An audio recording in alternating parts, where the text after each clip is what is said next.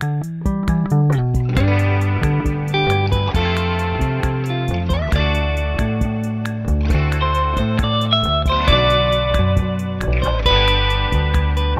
too afraid to talk. Why? I'm stuck in a realm. I was just vibing to the music, honestly. What does vibing mean? What does vibing mean? Vibing means you're vibrating, to the music. I mean, that's literally what it would mean. Is that what else could it literal, mean? Was that the literal etymological origin of vibing? Yeah. Okay. I did not know well, that. I mean, that's where vibes come from. I don't know. I mean, Like, well, vibes, Yeah, good vibrations. Good vibrations. Vibes. There we go. There we go. Yeah. Vibe, Beach Boys. And then masturbation. Yeah. Yep. Yeah. It's a slippery slope. Mm-hmm. It's a straight line. Mm-hmm. Don't I know it, dude? We've slipped from just dancing just straight into sex accidentally many times. Oh yeah, I'm afraid. I'm afraid, baby. I'm afraid of the way you vibrate all the time.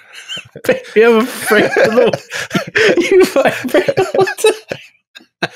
This is an excellent. Wow, start. that one sent Dan into I don't know why. It's really funny to me.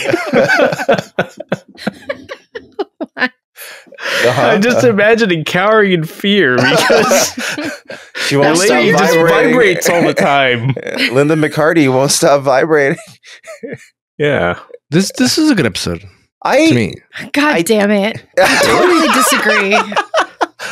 I this don't episode's know. terrible. What? In the words of the young, I proclaim this episode mid to me.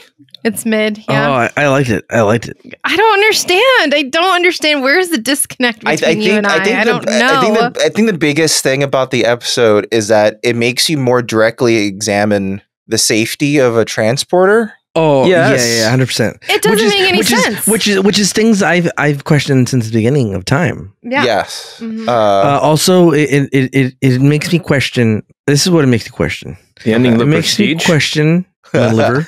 No, it makes me question how anything gets done, the chain of command. Like, there's a lot of just rules that I have questions about. Like why wasn't Broccoli Rob? Look, Broccoli Rob at the end of the day saved the episode. Right. He was a hero. Yeah. Mm-hmm. He's always the hero. Yeah, He always ends up being the hero, the unlikely, Yeah. When he shows up, that's his whole thing. His character. Yeah. And I used to hate him. Yeah. Oh, okay. But this he was episode made me creepy. like him. He was a pervert, but he got past that, Well, right? why was he a pervert though? Because he had all the holodeck stuff. He was That's his private stuff, dude. Don't look at his private stuff, dude. Well, the private and stuff he had became Deanna stuff. It was affecting his he was public life, though. he It was was affecting life. I get it, but that's the his issue private was world. affecting his life outside of How many times I masturbate isn't your fucking business, dude? It is if it affects your work. My body, my choice, dude. I mean, if you're jerking having these on the kind of things job. about a coworker, or it could be weird, So Why is it weird? We're going back to this, but there was nothing weird about it. The only thing was weird that was affecting his job. That's the only thing that was weird about it. Period. Yeah. And it came to light. I think it's weird that you do it of your coworker. We discussed this. Okay. Let's Not walk again. it back, dude. Not again. Move on. What about Broccoli Rob, Ricardo? He saves the day, but it makes me question, shouldn't he have been a couple of things? Shouldn't he have been quarantined once they found out something was sketchy? He went back to work. No. Yeah. Like stupid fucking Beverly. They've never quarantined once. Beverly's let me put this fucking Dr. Pulaski quarantined once because she's an actual doctor. and they fired her for yeah. They fired her. Quarantine shit on Star Trek. She was also the one, remind me, that didn't trust the transporter. No, she also did not trust the transporter. You guys know that? You guys know that meme from Idris Elba? Not around here, partner. Not around here. I don't think I've seen that. No. Yeah. They do it a lot with cats. They're like, this is how much you should feed a cat, and then they put Idris Elba's voice. Not around here, partner. God. But basically, they don't quarantine him. They just put an eye watch on him. That doesn't work, by the way. He almost died. Yeah, it didn't go off. So he fucking forgot to turn it on. Beverly fucking forgot to turn it on. So God damn it. And then the second thing is, at no point were they like, oh shit, dude, he may be emotionally compromised or mentally compromised. Let's give him, look, we know that Deanna is here. She's a Nepo baby. You know what I mean? Like literally, right? Like she's here because her mom's one of the most famous betazoids ever. Yeah. So she's a Nepo baby. She's there because she's not good at her job, dude. Let's be honest. let's put the cards out. She's a legacy hire. She's a legacy hire. She's a legacy hire. And so no one goes, hey, he may be mentally compromised. Let's kind of like, let's put him on medical leave for like a week or two. To be fair, she did. She did. She did. Though? Too late though. She was like, you should go out involuntarily or like a temporary leave. Yeah, but he was like already deep in psychosis at that point, which was valid. I mean, he wasn't really going. By the way, crazy. he didn't have psychosis though. Yeah, he was really experiencing. He just had anxiety. He just looked up his symptoms on WebMDs. He just WebMDs himself. Yeah. Who hasn't done that and landed in the hospital? Come on. But you know how much of a Looney Tunes moment it was where, Luxana, the voice, is reading out the symptoms and he is like physically reacting and acting out every symptom that's read off. And I'm like, this is too much. This is too Looney Tunes for me. But you know what? We've gotten ahead of ourselves. I really like this episode.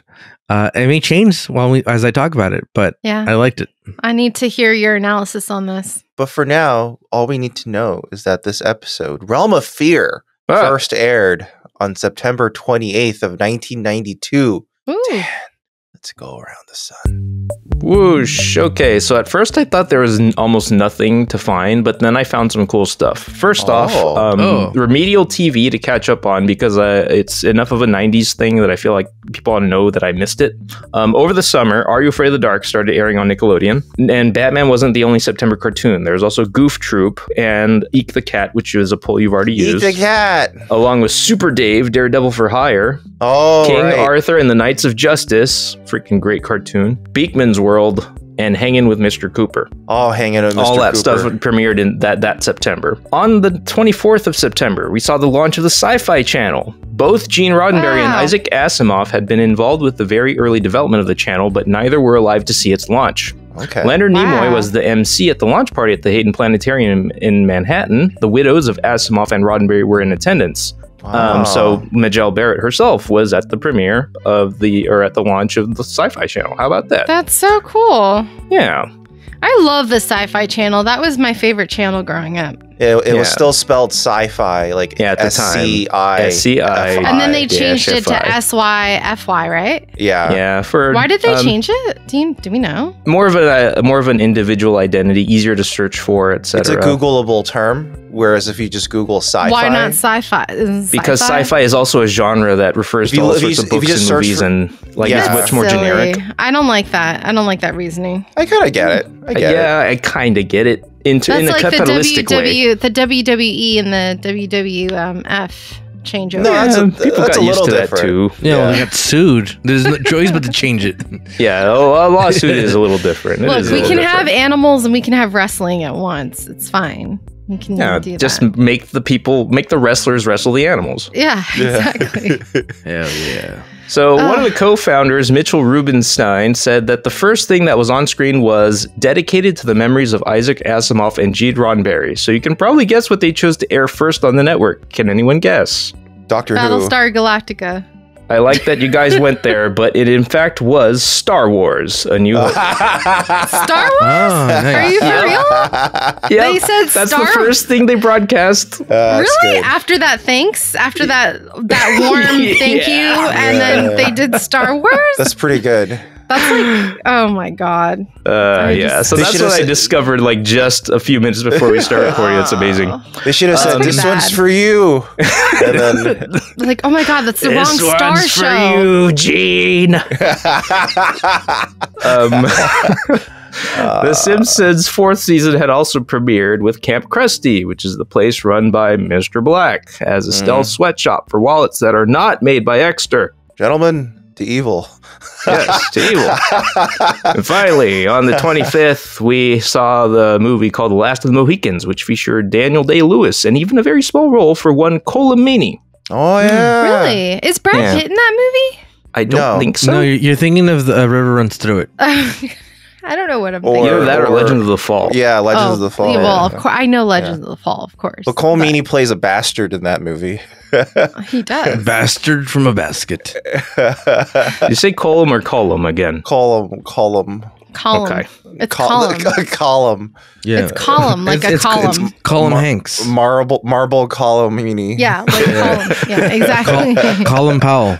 By the way, you know what else released like around the same time? Whoa. Captain Ron, which is a great movie. Oh, I don't know what that and is. Sneakers. Sneakers. Oh, yeah. Fucking great. I only know about a one-eyed dog named after Captain Ron. Oh. And, I don't know any of that. And School Ties. I don't know what that is either. I don't know. School Ties. School Ties is a beautiful coming of age movie that stars Brendan Fraser. Look at all these stars in this movie. Ready? Brendan Fraser, Matt Damon, Chris O'Donnell, Ben Affleck, Anthony Rapp, Cole Hauser. A lot of guys. And then the guy from last season, the guy that played the dad of the I forgot about this guy in this Wesley's fucking movie. Dad? No, Wesley's friend. Yeah, the guy that fucking killed I'm sorry, my son almost killed you. The serial killer guy. Yeah. Anyway, not serial killer guy. The setup guy. If you guys haven't seen it, take a look. I have not. Take a watch. It has good people in it, though. I love Brendan Fraser. Well, that was our trip around the sun, y'all. Well, all right. Well, you know what? I'm gonna for our sponsors. I'm gonna start off with Extra this time because you know what? Very bizarrely, Extra for some reason just released a short mini documentary produced by Google about their company. Very odd. Are we in that documentary? I was so afraid that it somehow involved us. It does. We're in it. It was actually a deep dive into. I was like, what the fuck are you talking about? There is a public perception of dick skin wallets that we've never made, but everyone keeps asking us to restock them. Oh no! You know, part of me wonders if they have been reached out to about it, and they're like, "What?" I don't know. But the documentary was apparently about sustainability, which does make sense because Extra did go out of their way to make a lot of their products out of sustainable materials. Like their backpack, their grid backpack is made out of recycled PET plastic. So, you know, they do stuff like that. So, but they also make nice wallets, including their brushed copper wallet. Is the gold wallet recyclable? No, see, these are if you pay more, you don't get the recycled stuff That's not sustainable? anymore. Okay, got it. I guess you could melt down a wallet, like a ring or something, maybe. Yeah, you could just melt the wallet down back for smeltable materials, I suppose. What if you saw like a green 100% sustainable logo on like a Rolex watch? Or you saw it on like a BMW. Like it's just the side of all. This entire car is recyclable. Damn. And you can't remove it. It's just a brand on it. Where can people watch the doc? It's just on their website. You go to extra.com. You know what? Don't want to know now. Too much work. If you want to get a deal on a wallet, just head on over to extra.com. That's EK. Are they the ones that gave us a weird link? Yeah, they gave us an odd link. But just go to extra.com, ekster.com, and use our offer code Newbie, Newbie, for a discount for when you buy something at Extra. I say it's just a discount because it's variable. So if there's a sale going on, our discount stacks on top of theirs. So you could potentially sometimes get like 40% off. You could sometimes get up to 55% off. It depends on what sales and stuff are going on at the time. So, and if you're self-conscious about listening to us, you can just say that you got the promo code from some other Newbie podcast. Yeah. It's just Newbie, Newbie. There you go. Guys, if you can, let them know ask them when they're going to release this dick skin wallet. I'm really interested in it. Put that in your little special request note as you did. Yeah, just to be like, I would have gotten a dick skin wallet, but instead I'm gonna get this brushed copper wallet. So. Yeah, I'll settle for the copper. It's the closest color to dick skin as you can. So again, that's ekster.com. Absolutely. Yeah. And then .com. Yeah. Just everyone knows. Newbie. Everyone knows. Pig meat is the closest you can come to eating human meat, and copper wallets is close as you could get to dick skin wallets. Yeah. Absolutely. It's very close. Hell yeah. It's also Extra's. We're going to get. I think it's Extra's anniversary right now, so they might have. Is that why the documentary? Is that the documentary? It might have been why they coincided, but that's they're having a sale. Look, that's if you guys have time to write an angry email to us, then you guys have time to write an email to Extra and go, "Hey, why are you guys not talking about the fucking dick skin wallets on the doc?" Oh my God. Just curious, asking for a friend. We're going to send someone down a hole trying to figure out where this rumor came from. Yeah. And when they find out, that's the end of the sponsorship. Yeah, dude. Just like our sponsorship with ExpressVPN. Where listen, Sarah and I were just watching a documentary. She was a stalker and she got caught because she was sending emails without using a VPN to cover up her IP, like a sucker. Dude. Yep.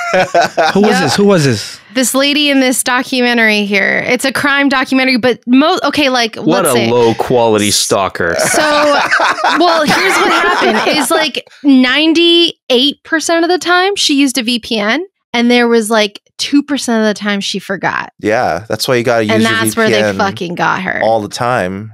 Boom. Yeah. Here's the thing about ExpressVPN.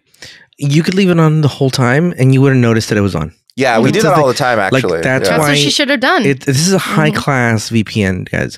Yeah. Also, like I said, now you can put it on your Apple TV. I love Apple products. I'm a shill for them. I don't care if they're using dead babies to make the phones. I'm still going to buy one of those phones. Yeah. So here's the thing. You can use it on Apple products, on your Roku, on anything. They have, if you can build it, they'll come and they'll show up with their VPNs. Yes. And it's a quality VPN. I use it I used it before this bullshit, dude. Before this bullshit we call a podcast. And I'll tell you what, I stand by it.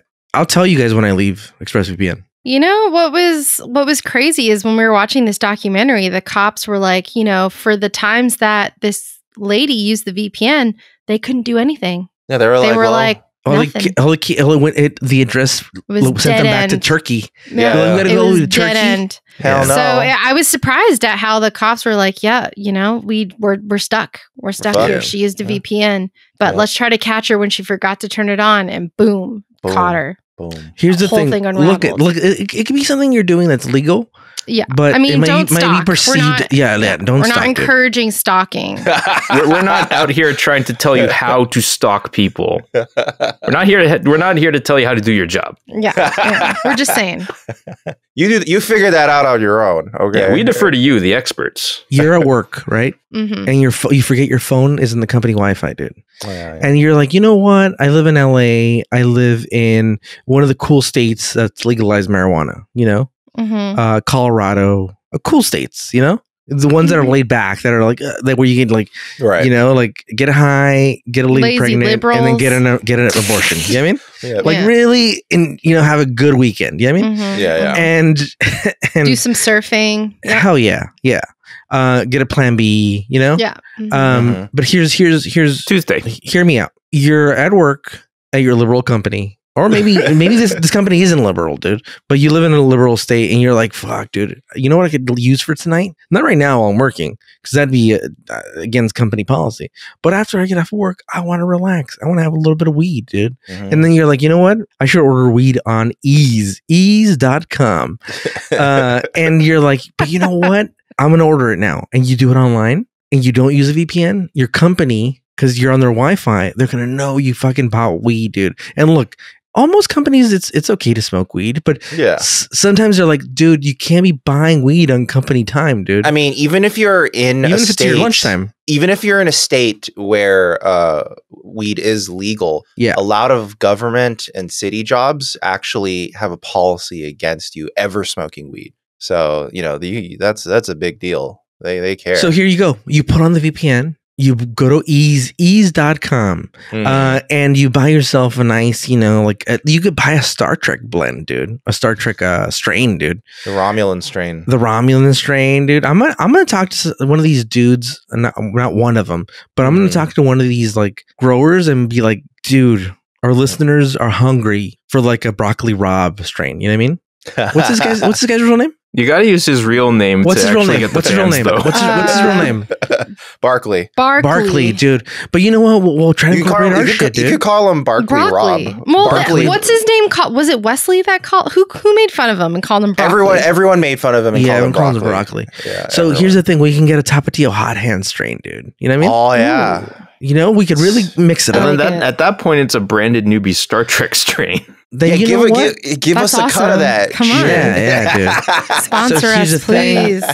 Wait, could it be called Tapatio without trouble? Tapatio, I looked this up because we're looking at stuff right now. Tapatio is if it's on its own, it's licensed, but as part of a term, it is not licensed. What? So Tapatio hot hand.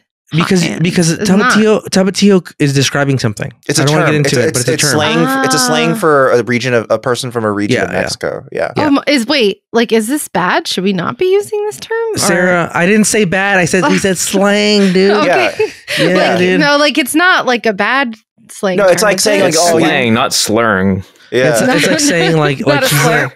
I don't know. I don't want to mistakenly have been saying it was a slur the whole time. It's like saying like Angelino or something. Oh, okay. Don't say that, dude. Wow, Marvin, hold on. It's fucked up. You can't say that. Yeah. So anyway, it's like calling him a jingo. God damn. You definitely can't say that. We're gonna have to bleep that. Guys. But seriously, tell these people at ease.com that you want them to sponsor us and get a Star Trek fucking blend going /strain. I'm telling you guys, people would love it. People love Star Trek. We're newbies, but we still love Star Trek. So I don't know. Let's get it going. Let's get something going this year, 2024. We couldn't get to look. I told you guys, we get to 100,000 subscribers before June. I'm getting a Star Trek tattoo, even though I already have a Star Wars tattoo. It's going to be a conflict of interest. Do you really? Yeah, I do. Oh, I didn't know that. Yeah. The conflict of interest. Yeah. So here's the thing. If we don't get to that, tell you what, though, we should try to get at least a Star Trek strain going. Yeah. For 2024. Just putting it out there on the vision board. Yeah, let's put it on the vision board. Even though I don't believe in vision boards. Manifesting. I like that you're paying tribute to Gene Roddenberry with that tattoo, Ricardo. yeah, dude. Classic. Oh my God. But in the meantime, if you guys want a VPN, ExpressVPN, head on over to ExpressVPN.com. We're still doing that? We're still on that? Yeah, we never did it. We never finished it. We're never out of it, Ricardo. Yeah, ExpressVPN. We're never out of it. We're never out of it. ExpressVPN.com/newbie Star Trek. Only do good things, guys, not bad things. And if you sign up for 12 months, they'll give you 3 months for free, which is a total savings of 49%. And you have a 30-day money-back guarantee. Comes with an ad blocker. Comes with the keys, password manager, all sorts of stuff. Oh, that's useful. The password thing. Yeah. So again, because these days you got to change your password like every fucking 3 months or something. Yeah. Or else they hack your job and shit. Anyway, allegedly. So here's the thing, guys. No stalking. Behave yourselves, dude. If you have one of those machines, not a replicator. Don't look up weird porn. What is it called? Don't do that. Where Barclay likes to masturbate. God damn. Holodeck. Yes. Holodeck. If you have a holodeck, it's okay to imagine your coworker. No, it's not. It's totally okay. It's not okay. No, it's not, you bitch. It's okay. Because especially at work. I mean, I know he's not. The holodeck is, it's in the vicinity of work. That's too close for comfort. That's like. I mean, the more you talk about it, the less okay it is. That's like jacking off in like the work restroom. Like, no, it isn't. Not at all, that's dude. Really not at all. Close. That's like really Sarah, close. first of all, everyone's jacking off in there. In the restroom? In the holodeck. But what about in the work restroom? No, I would hope not. You can't. It doesn't equate to that, dude. Here's the thing. The holodeck is a public space because not only do the people that work, that makes it even worse. The civilians are also using the holodeck. 2, It's like, imagine if I had a coworker. I'm gonna give her a name, dude. Scarlett Johansson. Okay. Imagine it's a random name. Scarlett Johansson, right? She's my coworker. What'd she look like? She's like, she looks like Black Widow from the Avengers. Okay, got it. Got it. For sure. Now imagine this, dude. I thought you were about to say she looks like a black lady. God damn, for the bit. Yeah. So imagine I go into the holodeck and and there's no holograms. It's just me. And I close my eyes and I imagine her as I masturbate. That really isn't a crime. It's not a crime. And you can't shame Broccoli Rob for doing that, dude. It's creepy. Maybe not illegal, but creepy. How is it? It's creepy for you to go in my mind and find out what I've been masturbating to. That's creepy, dude. That's creepy. It's creepy to spy on the holodeck stuff and find out what I'm masturbating to. Yeah. And then that was when he had like Deanna and all these like sexy outfits too, right? If I remember right. I'm saying multiple people in sexy outfits. right, yeah. I'm just saying, I'm just gonna say like Star Trek, Deep State, there's something going on. Now our fucking masturbating freaking practices are fucking a question here, dude. Yeah, I mean, I don't know. It's a tricky landscape. There's no trick about it, dude. You're impeding on my rights, my privacy, dude. Do you sign a waiver when you go in the holodeck that everything in here is private and guys, if you guys have read the Star Trek Bible, what is it called? QW40? What's that website that has all the stuff for Star Trek? What is it called? The website. You're talking about Memory Alpha? Alpha Prime. I see. Yeah. The wiki. Does that have anything about like policies regarding like the holodeck? No, it just describes what the holodeck is. Yeah, because what if it says everything in here is like we gotta get and accessible? Guys, we can't get the Prime Directive down. How can we get a policy in the holodeck? Marvin, come on. How the fuck? I mean, that's fair. Here's the thing, dude. Here's the thing. It's the Prime Directive. It's like not being able to understand the First Amendment. We get. I'm sure we get hundreds of fucking hate emails where they're like correcting us, even though like Newbie Star Trek is in our fucking name. But here's the thing: if you know the policies about the Prime Directive and or the policies about the holodeck, shoot us an email, dude. Tell us what's up. Is it a crime to masturbate thinking about a coworker? I don't think it is. I want to know. A holodeck question. I think that's a good. Well, in the holodeck, it could be a Prime Directive question too. Like you're just talking about imagining. You're not even talking about a holodeck projection. But the holodeck is just like your imagination. It's not. It exists physically. No, you have to program it. If you can touch it and feel it, I feel like physically. At the very least, you have to say it out loud. Exactly, Dan. You have to describe it. But when you say it, here's the thing: when you say it in the holodeck, you just whisper and you go, "Hey, I'd like to fuck Scarlett Johansson in Minecraft," and then she appears and it's all blocky. It's Minecraft. You get blocky Scarlett Johansson. You have to say it out loud instead of typing it. Okay, like that's where we cross the line. It's fine, dude. It's not her. It's not really her, dude. I think I've said it before. Like you should be able to deserve anything you're willing to say out loud. I would say to her face. Dude, that's a really good fucking policy. I don't know though. There's some really bad things people will say out loud. Well, maybe you should exactly. It's like so people who are really screwed up will have no problem, and people who are they might. That doesn't mean they should get that. I'm just saying, like that's the bare minimum. Also, Ricardo, I just thought of a different angle about why it's fucked up. Okay. In the very first holodeck episode with the guy Dixon or Dixon Hill, right? Yeah. We learned the holodeck entities all are sentient and are basically alive. Okay. So you are basically forcing living things into sexual slavery. No, dude. Not if you do this.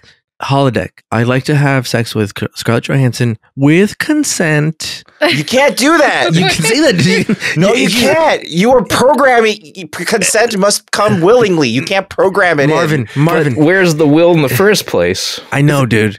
We're getting into some deep conversations here that you're not ready to have, dude. This is deep. Yeah. I'll take you to court, dude. I'll take you to court, dude. It's legal, in the court of Star Wars.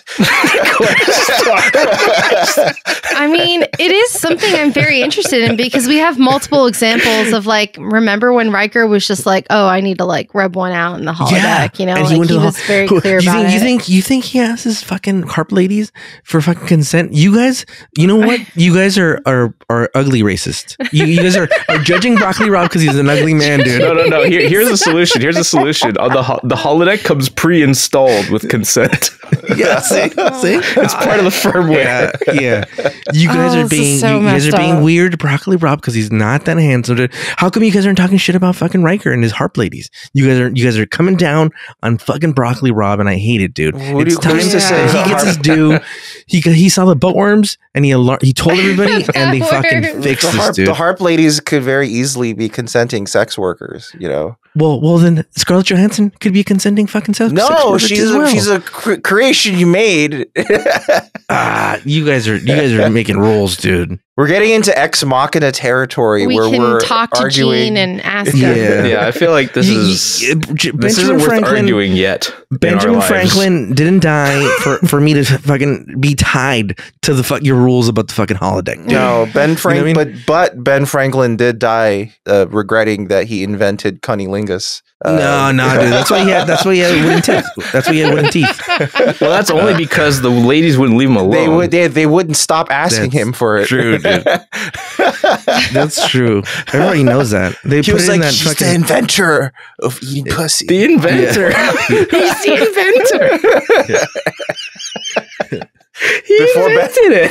We should have had him in that instead of Mark Twain. Oh my God. What? That would have been better. It would have been kind of sick, actually, if they went back to fucking colonial times. That would have been really cool, right? Hell yeah. Then it would have been in San Francisco. I know, but then you could just fucking do whatever. And then Hamilton could have been rapping. Hamilton could have been rapping, dude. Mm-hmm. Alexander Hamilton. It's like a completely. It turns out it was actually completely realistic. True. The musical. He was Lin-Manuel Miranda. Yeah. It turns out the fucking whites invented rapping. This was this really annoying guy the whole time. Yeah. Yeah. Oh my God. Guys. It's been 30 minutes. Let's get into the episode. But listen. Denise Crosby wants to get in on this, okay? Ricardo, could you please tell us what happened in this episode? For a second, I thought you were going to go and ExpressVPN, and I was like, God damn it, we're still not done with ExpressVPN. All right, guys. Again, we've discussed half this episode already. Yeah.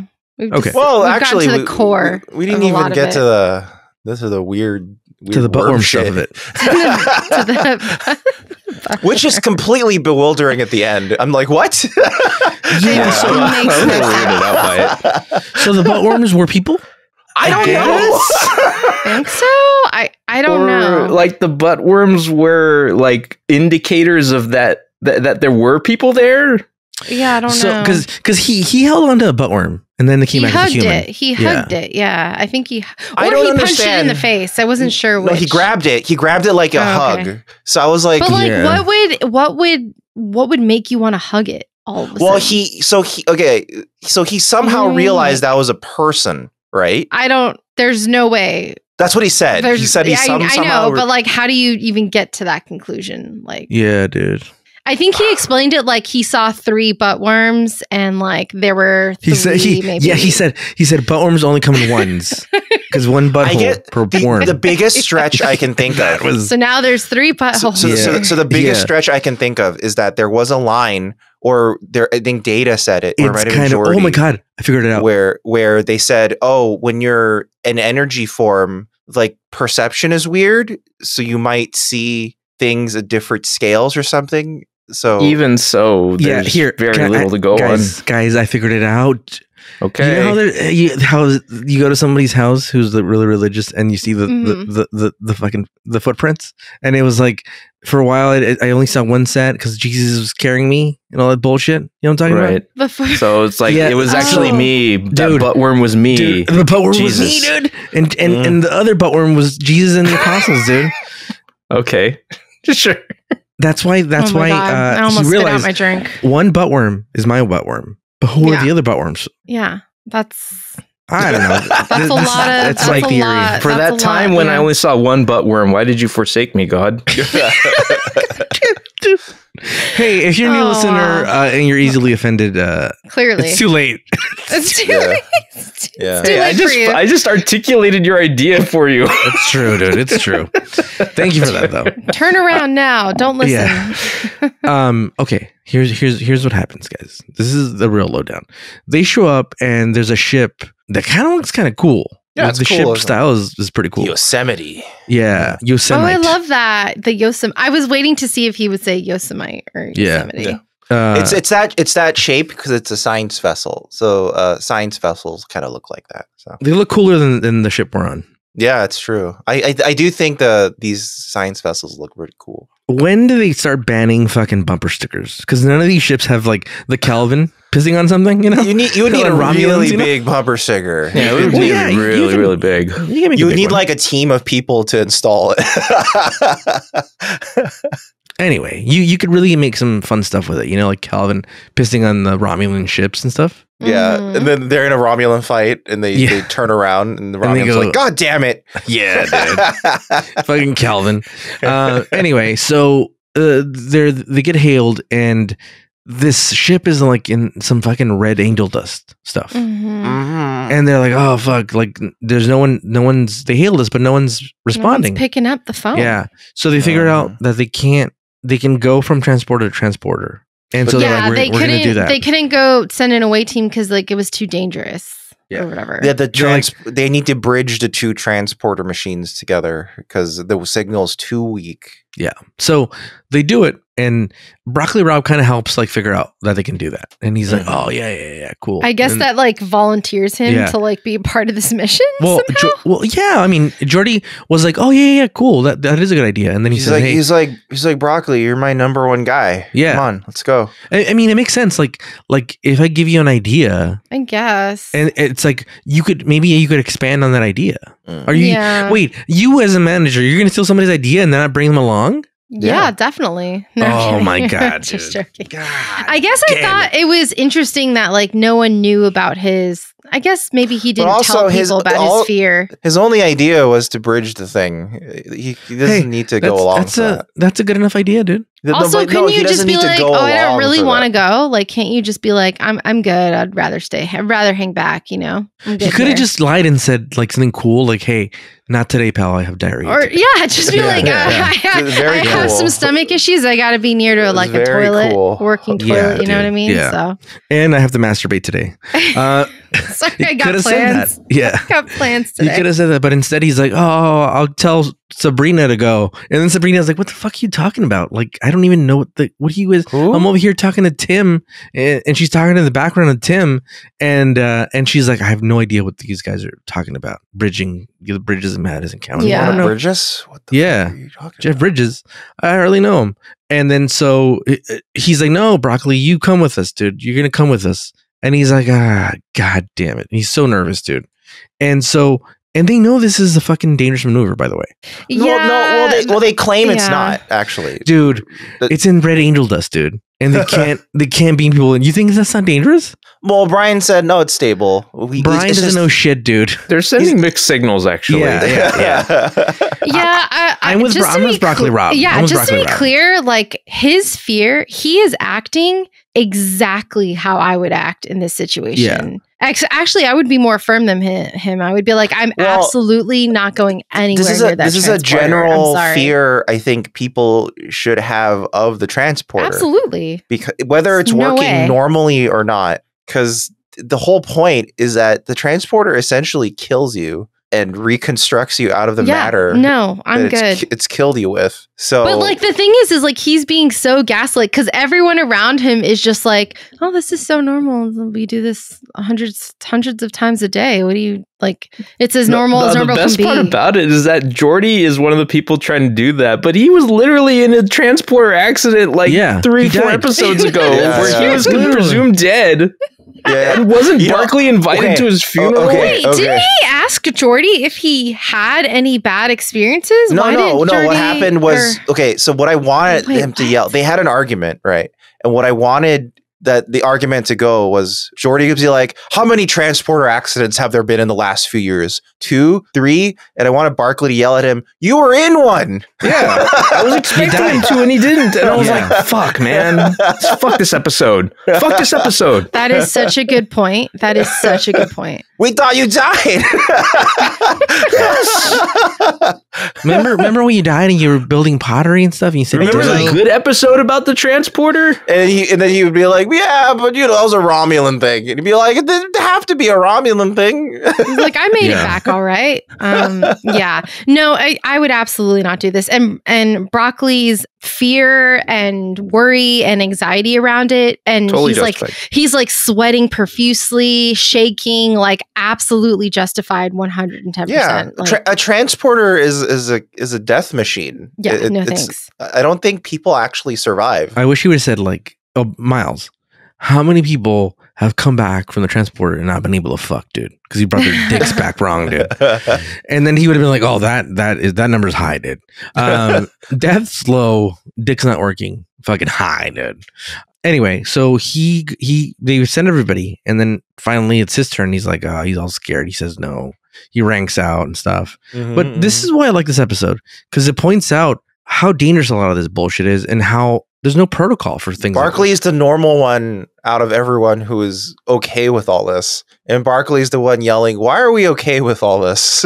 Yeah. I'm with him. I was rooting for him. I was like, you know what? Yeah, fuck this. Like, absolutely not. I would have been in tears. Actually, I wouldn't even have gotten as far as him. I wouldn't have tried it. No way. And so they send him to Deanna, and Deanna's like, hey, you got to face your fears. You got to go head on. And he's like, I faced my fears.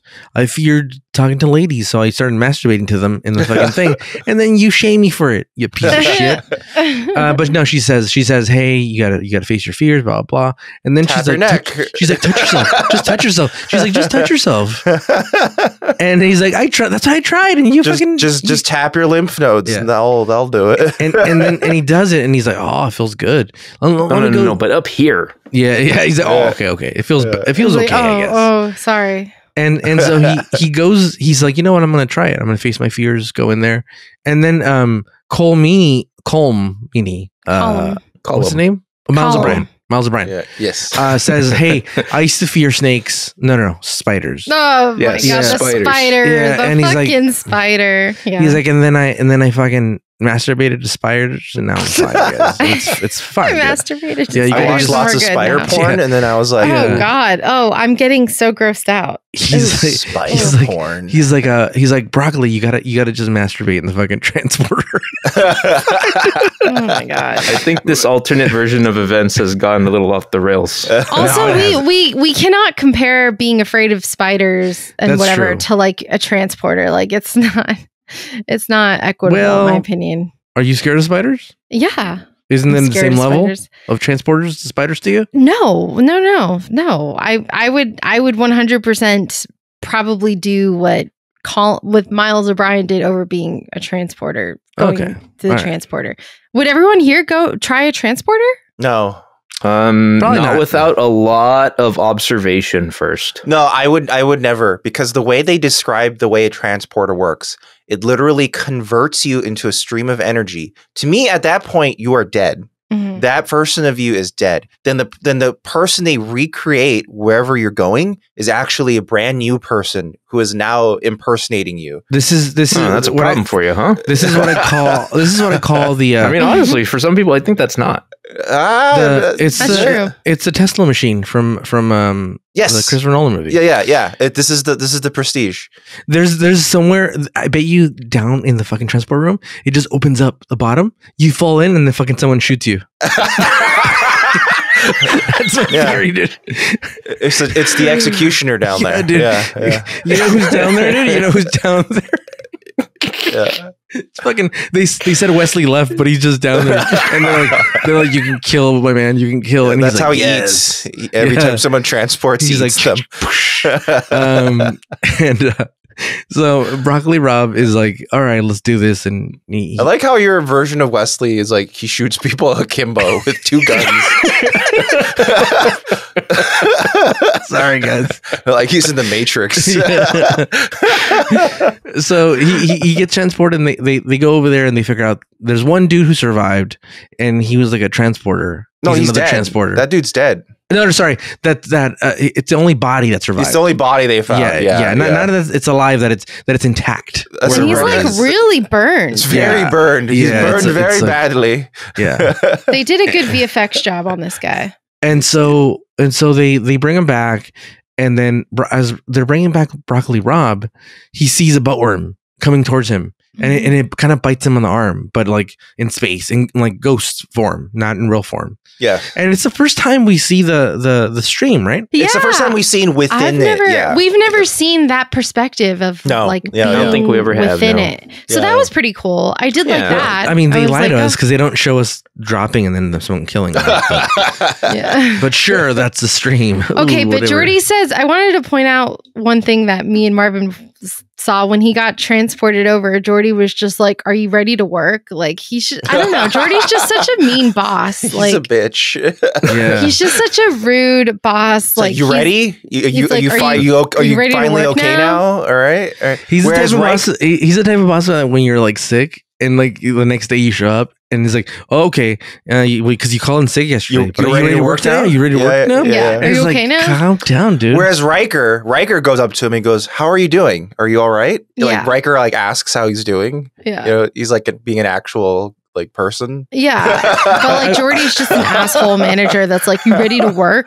All right, go ahead. Go start doing this. Jordy's always so mean to him. Yeah. I've had surprisingly, my current manager is really cool about that. Like if you call in sick or like you like leave sick one day, like you're like, hey, I'm not gonna finish the day. Like I'm not feeling well. It's like, hey, take the day, cool. And the next day, like I've many of times that I've not many, but the times I have called in sick, it's always been like, especially if it's still the weekday and like I come back for that week, it's been like, hey, just take it easy, like today, like just like don't take it easy, dude. Don't take too much work. Just kind of like ease into it. And you don't get that a lot in corporate America. Wow, being human, treating people like human beings. I know. Who would have thought? Who would have thought in America? Not now. Not ever. Corporate America. So anyway, he gets bit by a buttworm. Not my boss, but Broccoli Rob.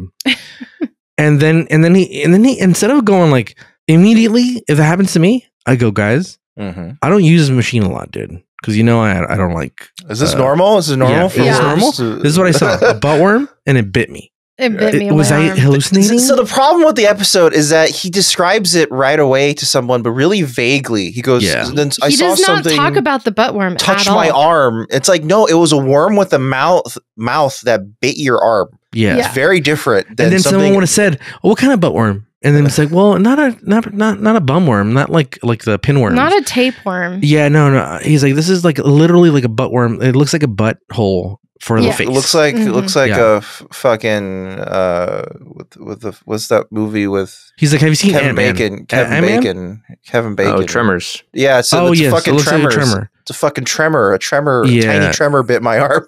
Yeah, it's a little tremor. Yeah. And so he doesn't describe it properly. He's not a good describer of things, dude. No. He's really good. He's really graboid. Yeah. This graboid grabbed my arm. The thing is that he's really good at describing things to the fucking holodeck, but when it comes to work, horrible at describing things. Yeah. But if it was a sexual fantasy, he would have described it down to a T, dude. He would describe the ridges on the buttworm. He's like, it had spokes. But anyway. Spokes? Oh my god. Anyway, so he's like, hey, have you experienced this? He tells Jordy, and Jordy's like, I can't see shit, dude. I just see predator vision, dude. Jordy's like, I don't know. So he's like, no, I've never been able to see anything. I only died once in there. It's fine. He's like, I saw Ro. You know what would have been crazy though? If you really, let's talk about this real quick. Do you think Ro and Geordi, if this wasn't like a safe for TV fucking movie, you think the science behind it, you think they would have been naked? Yeah, I think so. When they got ghosted, and when they got ghosted. Well, they claim claim Things that could phase with you. Yeah, otherwise the point of the remember the phaser, the phaser on him, or the so disruptor. With him. Yeah, so that didn't that had to come with them. Yeah, disruptor, right? Also, the chair he was sitting in had to come with him. So right, we determined that the chair definitely was phased with him. Yeah, so things come with them. Yeah. Come with them. Just real quick, they mentioned the Kardashians like once in this episode, but they don't come up again. Is that relevant? That's true. That is true. Interesting. Okay, just saying. Yeah, well. Oh, another thing. This episode in particular, like, it's weird to bring this show up out of nowhere, but it reminds me very strongly of an episode of Steven Universe, actually. There's an episode called Warp Tour, where Steven, mid-warp, which is a transporting device, while being transported, he sees something that no one else believes he saw. Oh. And he goes a little nuts, like, because he can't prove that, he saw what he saw. I wonder if that was inspired by this part of me, it's episode. like, well, that could very well could be some TNG fans and among the writing staff. Absolutely. Interesting. So Broccoli Rob's like, hey, have you seen any like something bite your arm? And he's like, I don't know what you're talking about, dude. Like, just take it easy, dude. And then he's like, maybe like he starts trying to figure out what is it called? Hay fever? Transport fever? Transporter psychosis. Yeah. So he starts asking about it and stuff, and he starts telling Miles O'Brien. So they start doing like tests, and then Miles O'Brien's like, I'll do more tests. Nothing came up, but I'm gonna do more tests on the other ship. And he's like, oh no. And it's like, dude, no, let him fucking do it, dude. The only explanation is that they did these tests super shitty. Because it turns out, sorry, minor jumping ahead, but at the end, the humans were trapped in their pattern buffer. Right. So if he looked at the fucking pattern buffer, he would have noticed, hey, there's 4 entities in here still. But he never looked at it. You think they were they were just stuck in there real good? He just half-assed it. He probably just looked at it. Was like, it's fine. Miles O'Brien? Is it Miles O'Brien's fault? I think Miles was phoning it in. He was a couple things. Be like, we are definitely checking it. They didn't clean the lint filter. There's a couple things that he clearly missed over. Don't worry. There's a moment in this episode where Miles says something like, "I've been a transporter for 22 years or some shit, and I've never lost or had any problems." And I'm like, that cannot be true. Yeah. Miles, I love you, and I think you're great, but there's no fucking way. It's true that do you think there's hundreds of thousands of people stuck there that he lost? Yeah, that opens up a good question, right? Like, which leads me to Sarah. Oh, why I like this episode, dude? Because it brings questions to us that are like, why hasn't this guy been court-martialed? But it's questions that are like, they just never thought it through production-wise or storyline-wise. So it's just stupid, and there's just holes everywhere, and you're like, well, this doesn't work. It's they work backwards, right? It's so they always go, oh, in the future, it'd be really cool if you could just teleport from place to place. Yeah, you would have that technology by then. But then they bring in scientific consultants to think about it. And then they go, actually, that's extraordinarily difficult, if not impossible, because you cannot, on a quantum level with your matter, measure where your matter is and also recreate it exactly in the other end. That's the Heisenberg uncertainty principle. So Marvin, then the writers these scientists don't know shit, dude. But then the writers go, sure, Heisenberg compensators. So it'll just compensate for that. Yeah. So they're working backwards. They're just trying to figure out ways to emotional justify it. Something's wrong with my G diffuser. Yeah, exactly. They just what are they called? Emotional dampers, so you don't cry? Emotional dampers. Yeah, I mean, it's just, you realize how kind of phony and tricky the technology is kind of not there. It's scary in space, dude. No one can hear you screaming. Now the next scene, the burn guy is laying there. Mm-hmm. Do you think? Oh yeah, this is the good VFX. Do you think he's naked? Oh, he's naked. On set, no. He's got at least underwear on. In the believable future, in the circumstances, do you think he's just I think his penis is out. Yeah. Is it burnt? It's a cadaver. I think it's unfortunately burned. Yeah. Yeah. I hope not.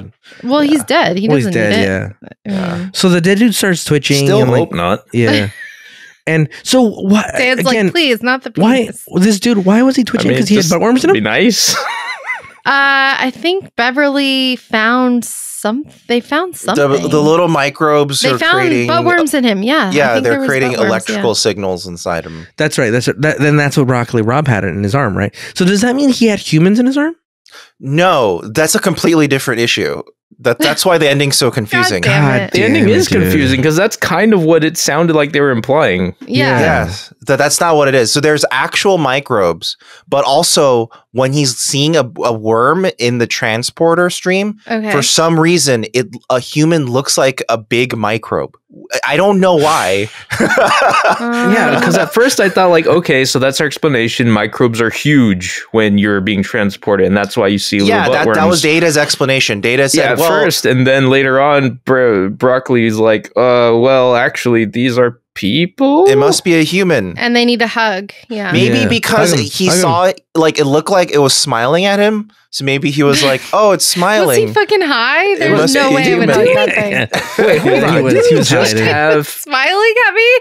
It's like, oh, he wants a hug. He's wearing a Hug Me t-shirt and smiles. Didn't we just have 2 episodes about a race of wrinkly beings with gaping mouths that only exist in a special interspatial? Yeah. Yes. We did. We nuked them from orbit. And they What's with like weird wrinkly worm people and transporter problems in the past like few episodes? They like to fuck with us, dude. I don't know. Someone got on a vibe and they can get off, I guess. Yeah, they got on a worm kick. So this guy's got fucking burn vibes, and he's got a burnt dick, and Beverly's like, his dick's getting hard, his brainwaves going off, his heart's going. Yeah, what's going on? He's got butt worms. I thought initially it was like Beverly's like, oh shit, I didn't realize he's alive. I'm a bad doctor. That's what I thought too. I'm like, she's such a horrible doctor, dude. Not good at her job, dude. There's so many people who are totally bewildered. Yeah. At how far we've taken. We get so many comments where people go, why do you hate her so much? Clearly you haven't been paying attention. I want Pulaski back. Yeah. Honestly, I do wish she had stayed at least a presence in the show. She's a good character. Unfortunately, back Roman Polanski.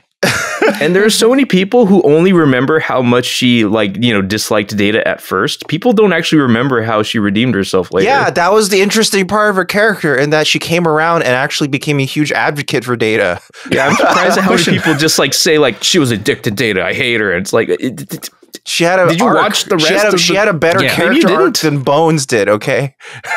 Also, she had a better character arc than Beverly. Yes, who's a killer. Yeah. Unfortunately, Diana Muldaur apparently fucking hated being on the show. So really?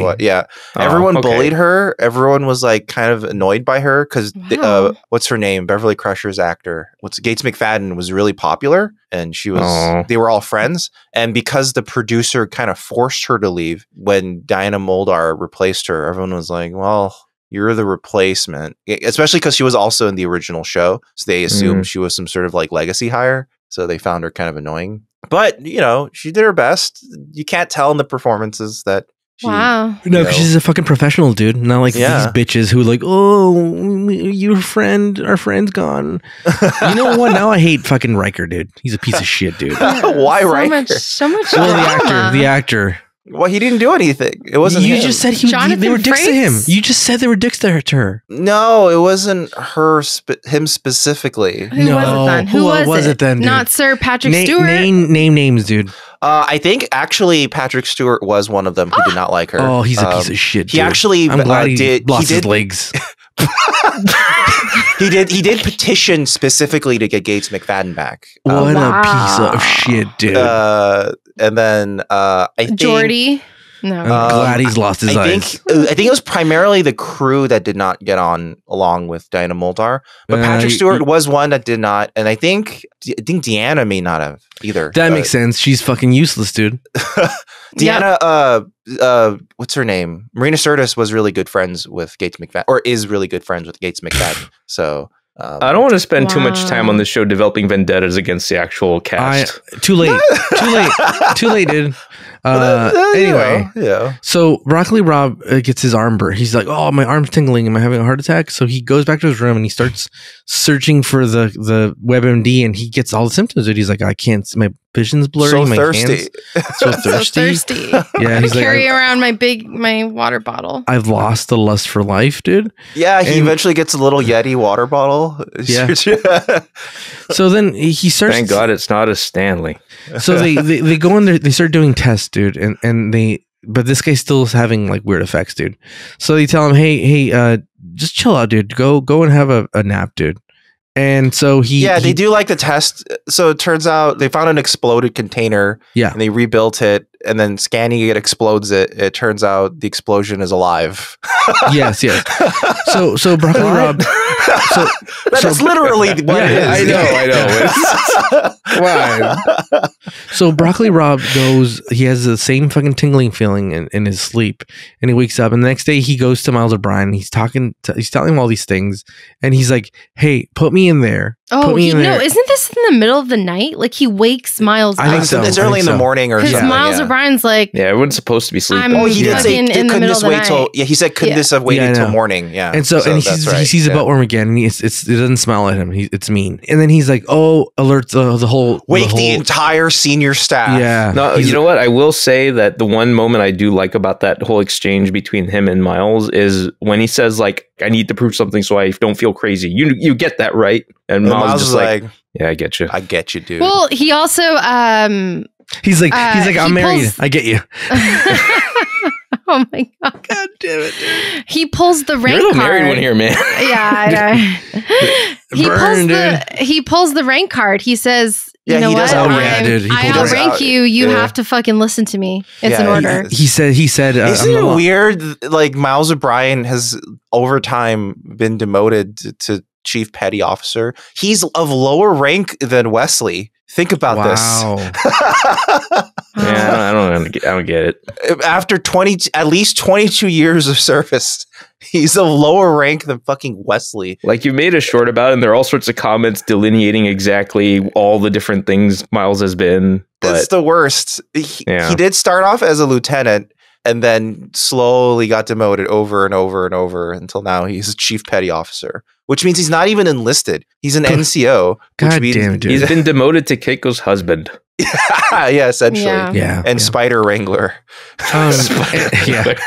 And so they alert the senior staff, and they're like, is he crazy or not? And then but they go with it. And then Picard, personally he's a piece of shit, but professionally, he starts ordering things. He's like, hey, let's shut these fucking transporters down.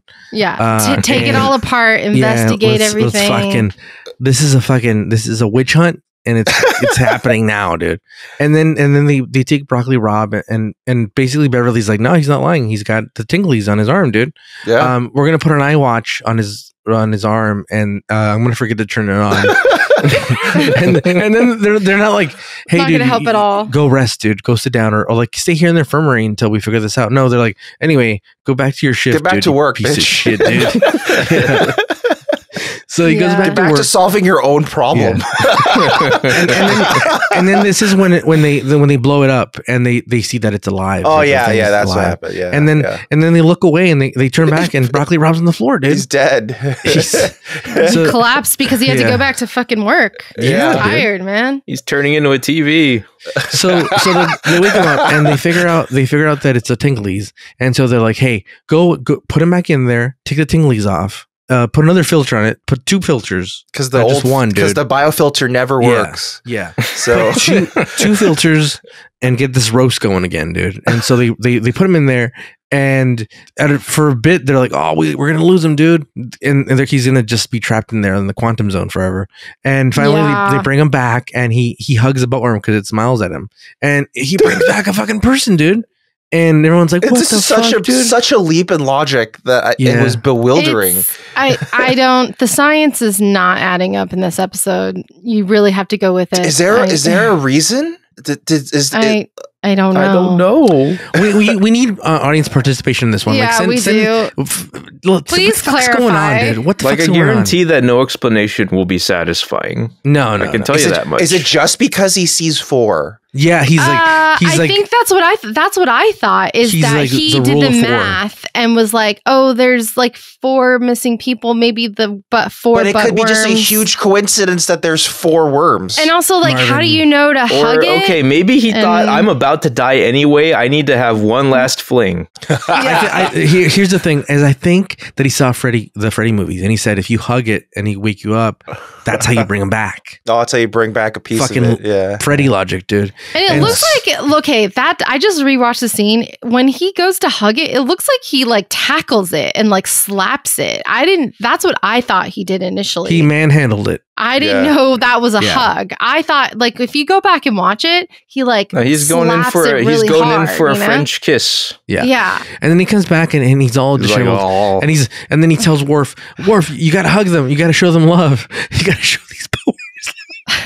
and they go in there and they bring back people, dude. And they save a bunch of people, dude. Okay, so they're kind of, I'm rewatching it. They kind of explain it. I think what they're claiming is, so they try to do the biofilter thing on their end, the Yosemite. They got till the So point, what happened is they fucked it up and they actually mixed the people together with the microbe. So like the fly. Yes, it's like a fly issue. Oh, but by grabbing them, their biofilter is working correctly, so it separates out the bugs shit. So they come out as humans. Well, it's working correctly now because 99% of the time the fucking biofilter does not work. So now it's working correctly because they fixed it, and that's why when they grab the fucking bugs, it sucks the bug part out of them and keeps the human. Yeah. Yes, dude. But then why do we only see the bug representation and not the human? I guess that's why they're big bugs. Because they got mixed in with humans. What the fuck? This is too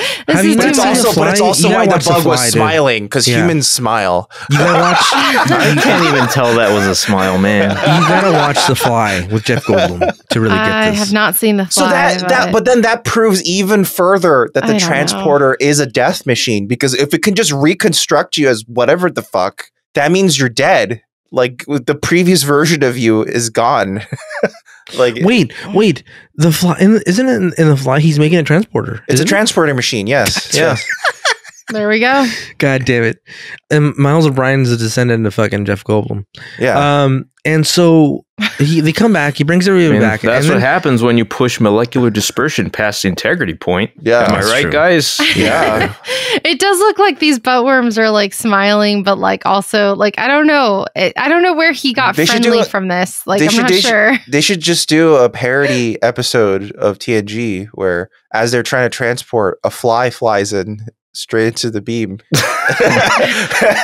It probably already happened on Lower Decks. I'm expecting comments already. It's like, it already happened. Lower Decks did it. Yeah. Lower Decks is doing a lot of stuff that we talk about, apparently. I know, apparently. They're stealing our fucking content. Apparently we talk about it and then it happens a few weeks later in Lower Decks and we're like, whoa. Really? That's suspicious. Well, it's an animated show, so they were planning it like a year in advance. But that's suspicious. Technically, they thought, it's suspicious for us because they thought about it a year ago. Well, have you checked if they animate the show live? What if it's like South Park type of? It's a lot on the writer, the artist's right hands. up until like the hour.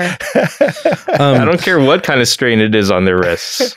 So then they come back and Miles O'Brien and Barclay Robb are having like a drink, and he's like, "What is that? What is that? Did you bring some Tom Kha soup or what is in that thing, dude?" It does look like you should have Tom Kha soup.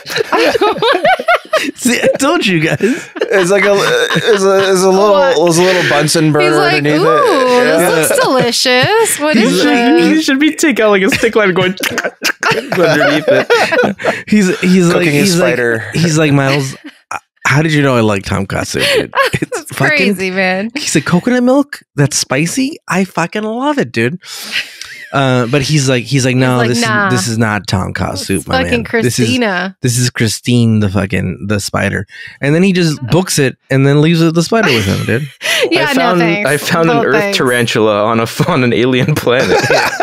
Yeah, no thank you. And also, like, me and Marvin were like, what the fuck is with this scene? And also, didn't Broccoli say that he wasn't afraid of spiders in the beginning, and then now all of a sudden he's like terrified of them? Well, here's the thing: I'm not afraid of spiders, but if a tarantula crawls on me, I think he's just uncomfortable. Kind of uncomfortable, yeah. It's just I don't know. It's such a weak callback to me. It's a really awkward scene. It's like they finish a script and then the head. They're like, Michael we need Peller a couple came back. minutes left. We just need a button. We need a button. Yeah, I think the editors edited this together, and they're like, we're missing like 2 minutes footage. Yeah, we need like a minute.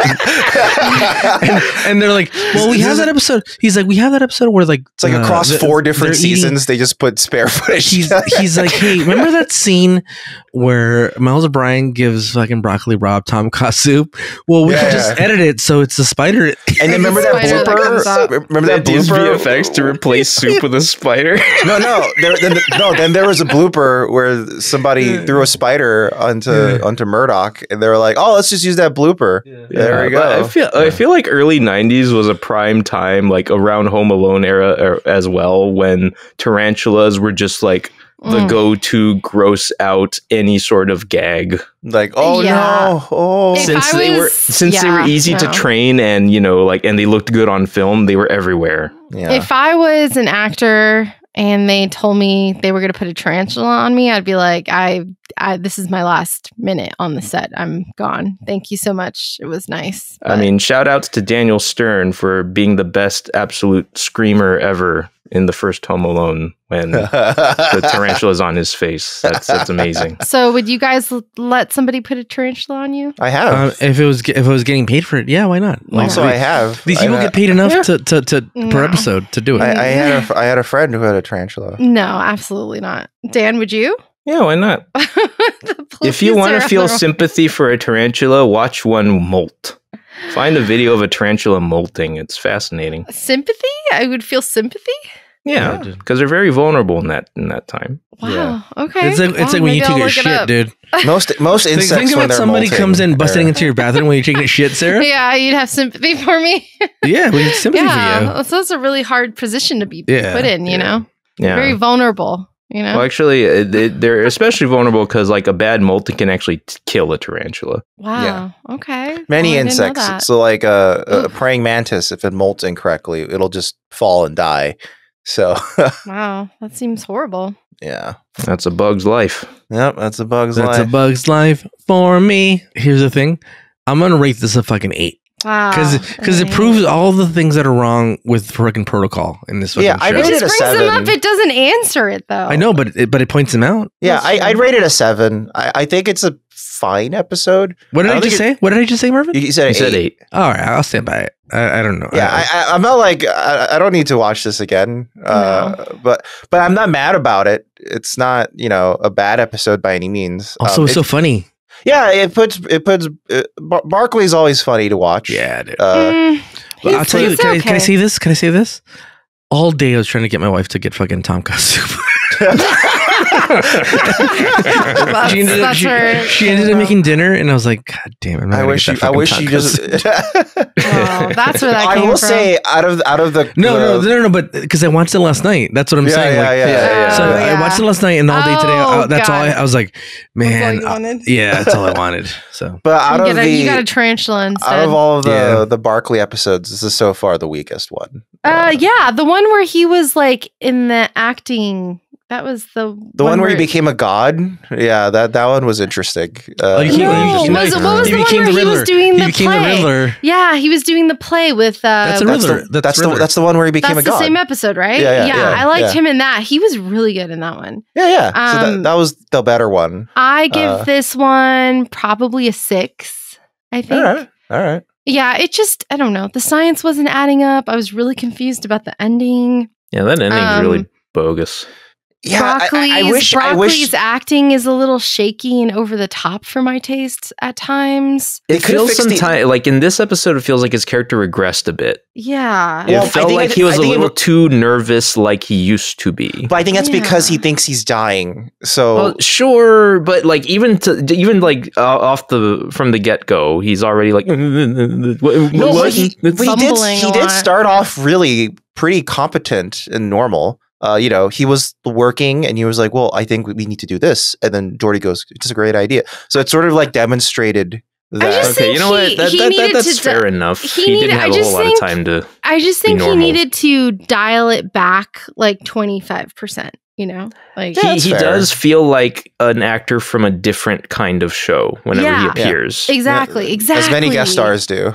I feel that way too. And I think if he dialed it back like 20 to 30%, 25%. Yeah, he's got a bit more of sitcom energy to him. Yeah, exactly. And that kind of bothered me. So A-team energy. Although I do sympathize with his anxiety because that would 100% be me. I would feel the same way. I would be sweating, although I wouldn't be acting like that. But like his fears are super valid.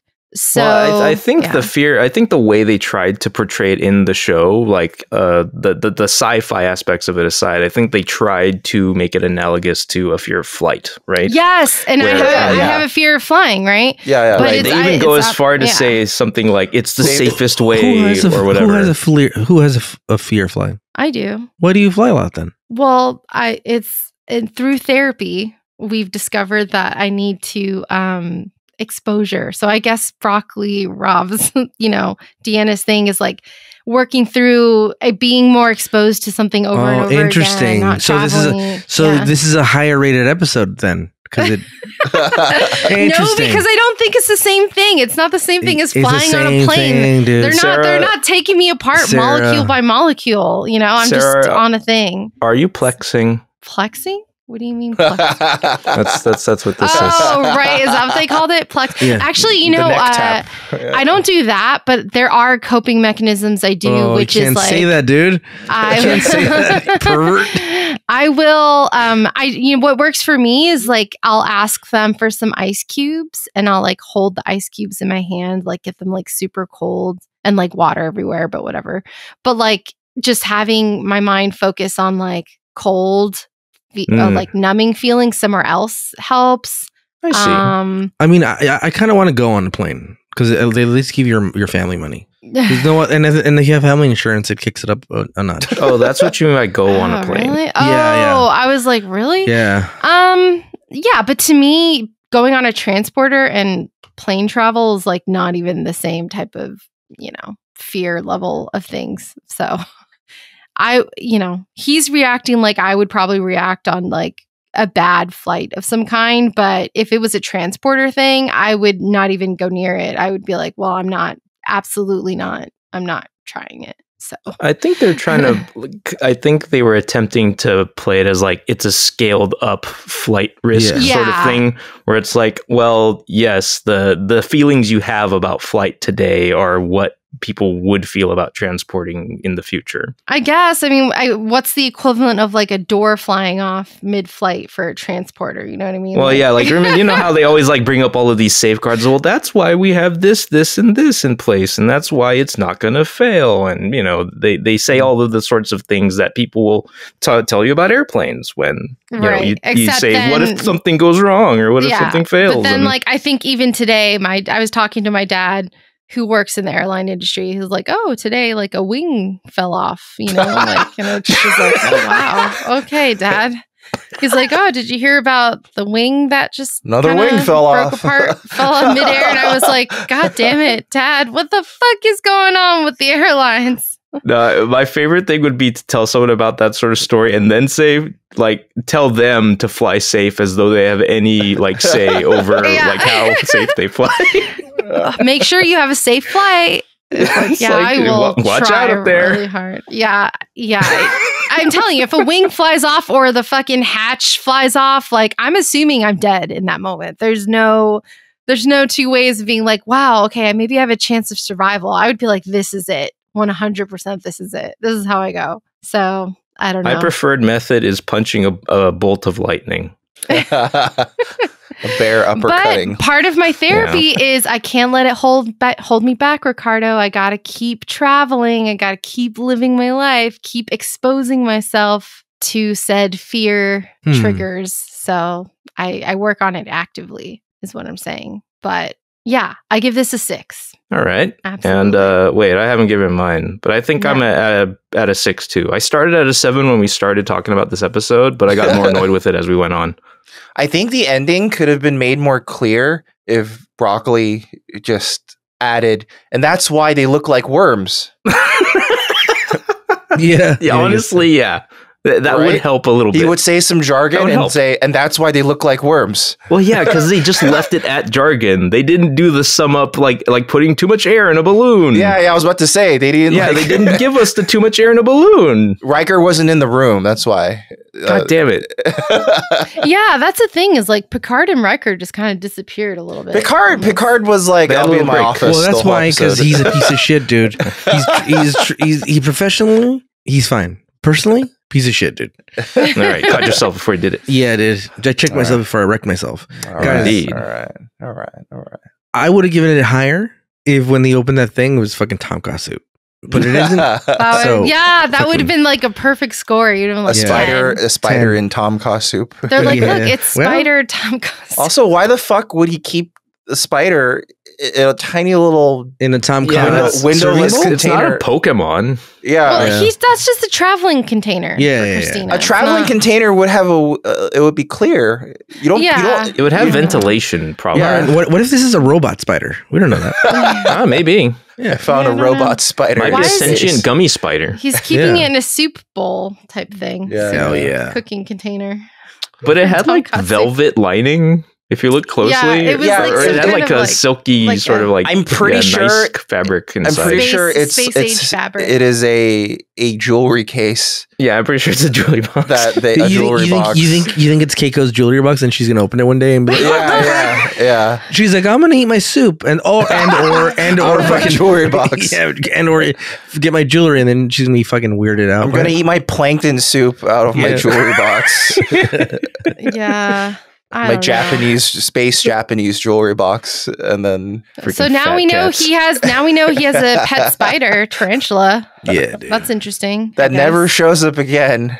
We don't know that. We should do a segment like we should do pets on the Enterprise. So Data has the cat named Spot, right? Mm-hmm. There's a tarantula. That's it. Named Christina. one of the kids had a cat that he wanted to see again. That's true. Yeah. No dogs yet, huh? No. There's a rat who's a really. I mean, every so often I'm reminded of Wishbone, but that doesn't count.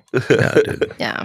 All right. Well, that was the Realm of Fear, a Barclay episode, and he was afraid of transporters. The transporter is his realm of fear. Yeah, dude. Well, if I had a face fucking face to see them, I'd be afraid too. Yeah. I would be terrified. It's like we've said many times. Sarah, you got to face your fears, dude. Yes.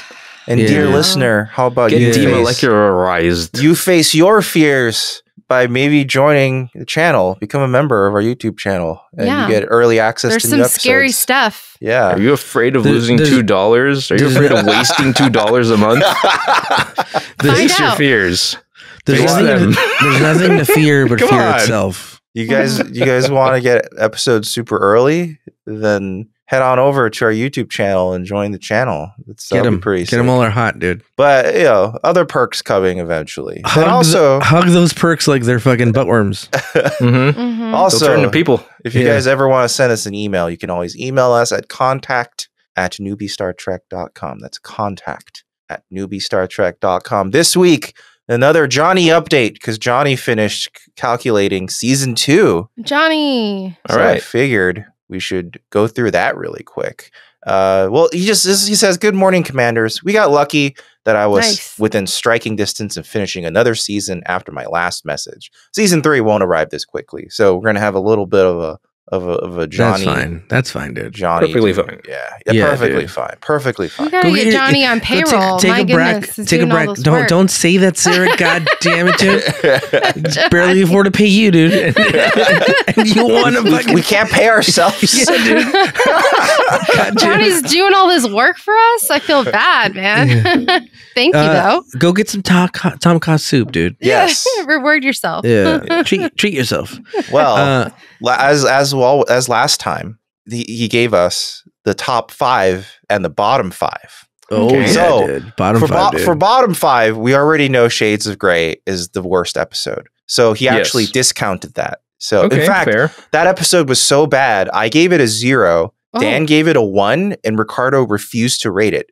So- What episode is this? What episode is this? that was the clip show at the end of season 2. Oh, yeah. That was yeah. a bullshit episode. That was bad. Isn't it sad that that's Diana Muldaur's last episode? It was a fucking clip show. Boo. So let's do the top 5. So coming in at number 5, it's the outrageous Okana. If y'all remember, is Hell yeah, dude. Okay. That guy the fucks. sexy space guy. He bones the desperate housewife. Terry Hatcher. Yeah, Mhm. that's bewilderingly. Number 4 is Mhm. Up the Long Ladder, which is the episode with the Irish stereotypes. I would not have thought that we would rate that high. Wow. I think we legitimately enjoyed the campy Irish stereotypes. I think it was funny. I think that might be was why. Yeah, I think that was more why.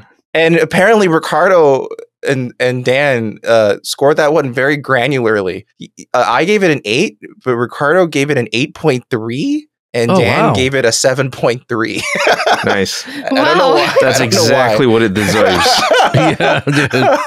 So Not random. 0.1 more or less. So third place, A Matter of Honor. That was what was that one again? Is that the first Klingon? I believe it's it would be season 2, so it would be like Yes, no, some sort of Klingon thing. That is the one where Riker goes aboard. Does the foreign exchange program? Yeah, the officer swap. Officer exchange program. That one was The pretty wife swap sick. program. Yeah, that was actually pretty sick. Yeah, it's also the one where Wesley tried to take his test. I think it was the same. Is that episode. the same one? I think so. I yes. thought you mentioned that very episode last season. Let me double. I'm trusting you on check. this, so you're misleading me somehow. Oh wait, no. Oh, sorry, that's not what it was. It was the one where another Benzite is on the bridge, and he and he was racist and mistook him for Mordok from his test. That's what it was. Okay, That's what it got was. it. Okay. And then number 2 was Unnatural Selection. So that's the one where Diana Muldaur gets really old. Because they have the super babies. And number 1 was Measure of a Man. So everyone liked Measure of a Man. Oh, you really like Measure of a Man. Oh yeah. Okay. You like measuring men. I do. Well, that's Ricardo's problem with it. He doesn't get to. Yeah. So the bottom No, 5. Yeah, one man was measured, dude. In fact, It's measured. did I give that a low score, dude? No, you gave it a 9. Oh, really, dude? We gotta go back. Ricardo's so disappointed that he didn't commit. He didn't commit to the bit. Should have given it a fucking 2.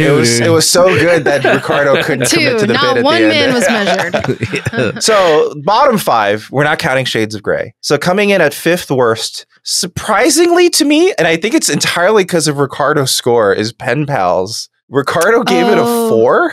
Yeah. What's Pen Pals? That's the one with it's the the one- girl, right? It's the girl they find on the planet, and Data hears her try. Yeah, and it's cry actually for Nikki help. Cox. Oh, he fucking kidnaps a fucking little girl, dude. Yeah, Nikki Cox. Yeah, dude. That was a shitty episode. You gave that a 4. Dan and I gave him 7s. Wow. Okay, 7 sounds about right for that. So that's like a weird one where it got really low. Second to last, 4th last was Contagion. And I think Contagion was the one where both ships were infected by some sort of virus. And it's also the one where Geordi was thrown around in the turbolift. That's fairly, I mean, like, I remember those 2 descriptions, but yeah, it was like a episode Romulan itself doesn't ship come to and the mind. Enterprise were both infected by the same virus, and they had to work together in order to get rid of the virus. So that was the one. Third worst was Samaritan Snare. That's because it's the Pockleds. Everyone fucking hates the Pockleds. The Pockleds are the worst. Yeah, they're bad. Second worst, slightly surprising, the Royale. That's the one where they're on the casino planet. Yeah. So I remember. Okay, what was my score? So Dan, you actually scored that a 6. Ricardo scored it a 4, and I scored it a 3. So that was a shitty episode. Like, it's so funny how, like, I still have a persistent, like, war memory of the campy stupidness of it. Yeah. But I'm sure that there were reasons to rate it that low. Yeah, I mean, it's just not a very good episode. It's kind of dumb.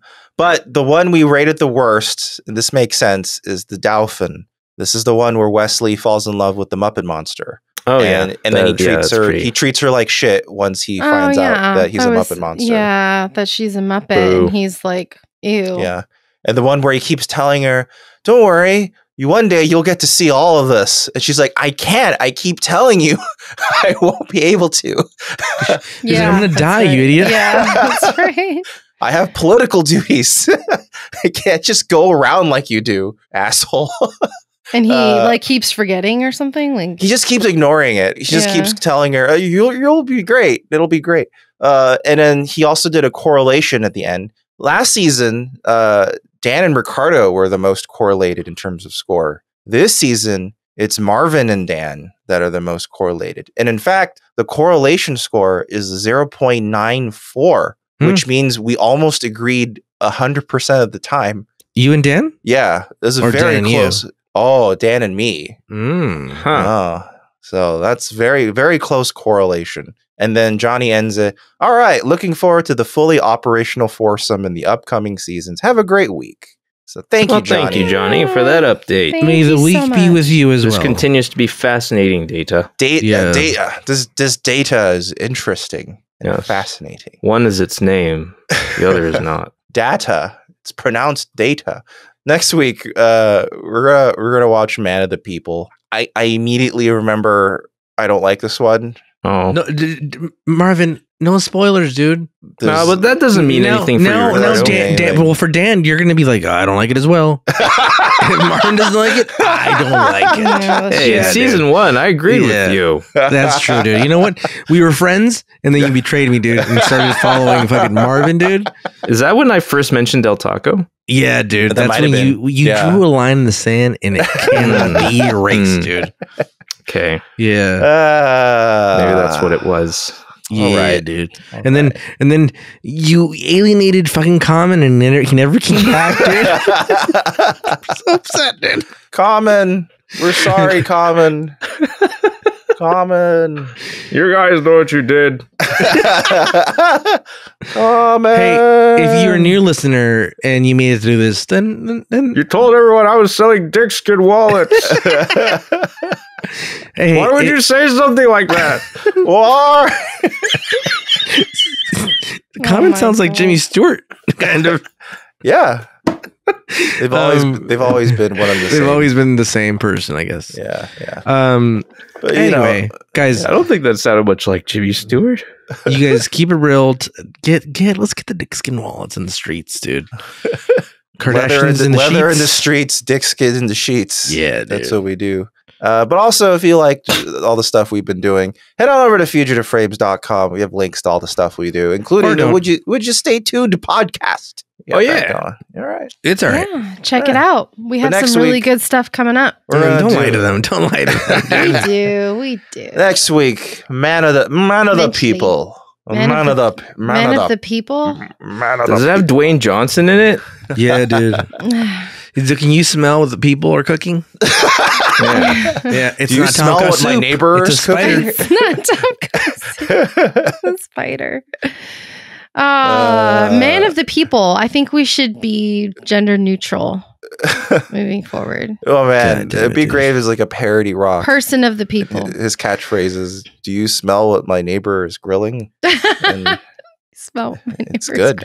It's I do, and it's delicious. Yeah, I often do. Pretty good. Oh my god. Okay, goodbye, everybody. We'll see you soon. Bye.